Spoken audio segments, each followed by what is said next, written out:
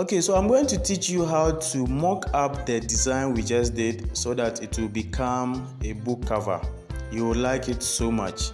So you launch your Google, you search for DIYbookcovers.com.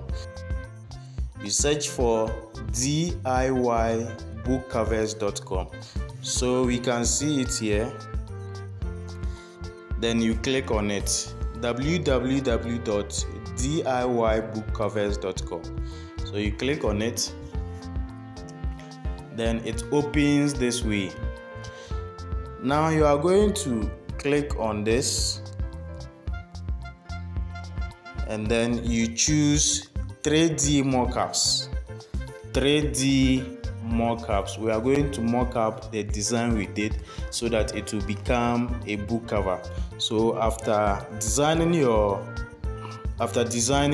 you now need to mock up it so that it will become a book cover. So when it opens this way, you first of all choose the style you want your book cover to be like. You choose the style you want your book cover to be like. So you can choose any of this. You can choose any of this. So I'm going to choose the first one. Yes. So after choosing the first one, then you select next. You click on next. Then here you click on browse.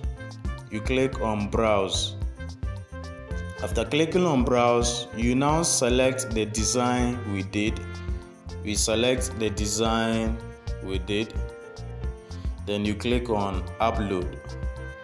So when you click on upload, you wait for it to upload. Then you click on next. So do you want it to download as PNG or JPG? So for me, I want it to be in a form of PNG. So with the PNG, it comes with a background. Yes, so when you download, it comes with a background. But with the JPG, it doesn't come with a background. So you can try all. So I click on PNG.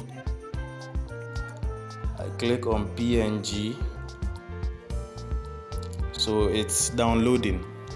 So it has finished downloading. We can see it here. Then you open it. Good. So if you want to learn how to design very well, just click the link below this video so that I'll teach you how to design properly. I'll teach you how to design flyers, eye-catchy flyers, logos, and the rest. Thank you so much for watching.